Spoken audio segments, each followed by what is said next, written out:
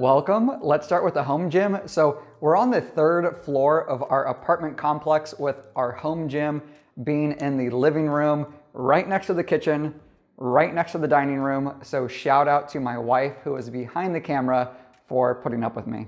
The flooring is 3/8 inch fit lock rubber tiles from American Floor Mats.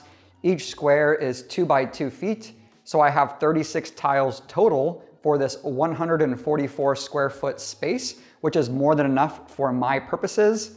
Obviously, since I'm on the 3rd floor, I'm not dropping any weights on the floor, but what they do is protect the hardwood. And I do want to note that they have a pretty strong rubber smell. So if you are putting them in your home or home gym, just be prepared to have your windows open.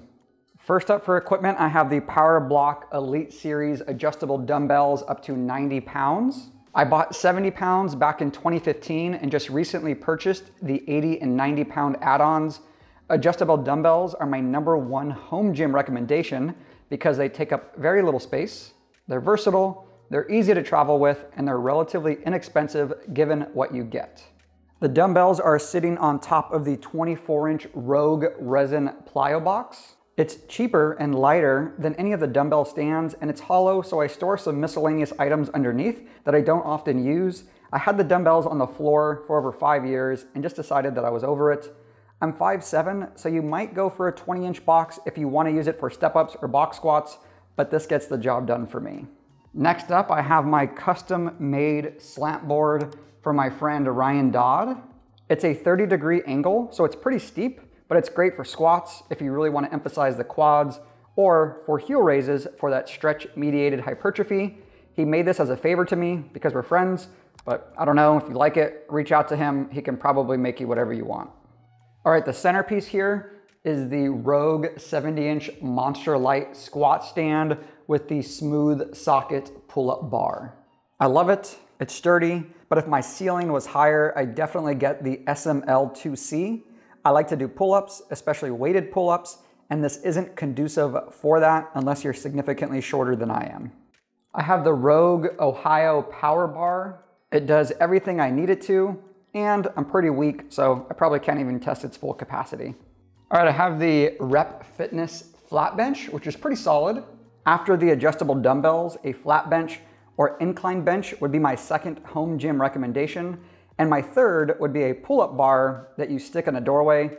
I used those 3 pieces of equipment for most of 2020 and on and off since 2015. The bench is hanging on the wall mount Matador hanger. I don't know if it'll work for the Rogue benches, but it works really well for the Rep Fitness flat bench. The Monster Lite Matador is supposed to be hanging on there, but I store it on the floor. Dips are my go-to chest exercise right now, so I'm getting a lot of use out of this. I use the H52 multi-use hanger from Rogue to store my bands and accessories. An important thing to note is that it does not come with mounting equipment, just like the mount behind me. On the hanger, I have thicker bands from Rogue, thinner bands from CommitedHP, and Ingles 90 grips. I also have this dip belt that I got from Brute Belt back in 2014. It's the best belt I've used for its purposes. Then I have these glute bands from CommitedHP, which I like because they're comfortable, adjustable, and high quality. I have the Rogue Vertical Plate Tree 2.0. Serves its purposes. You can get wheels if you wanted to move it around. Obviously, I don't need that in my small space. For plates, I have the Rep Fitness bumper plates, as well as some change plates from Vulcan. My biggest purchase was probably this Rogue Echo Bike version 2.0. I don't do a lot of cardio because I walk my dogs about an hour per day, but we recently moved from Los Angeles to Tacoma, Washington, and I used to do more outdoor biking in LA. So I figured because of the weather here, the area that we live in isn't as bike friendly, and the fact that I'm not really doing any commuting were good reasons to get this, to get my heart rate up a few times per week. The last piece of equipment is this adjustable single leg squat stand from Perform Better. If you're new to the channel, it's a rehab channel and I'm a physical therapist with a total hip replacement. So my preferred leg exercise is a rear foot elevated split squat as opposed to something like a barbell back squat. I used a chair or couch for a really long time, but recently got this and like it for that purpose as well as hip thrusts. All right, so the next thing I'm gonna talk about is my Uplift Desk.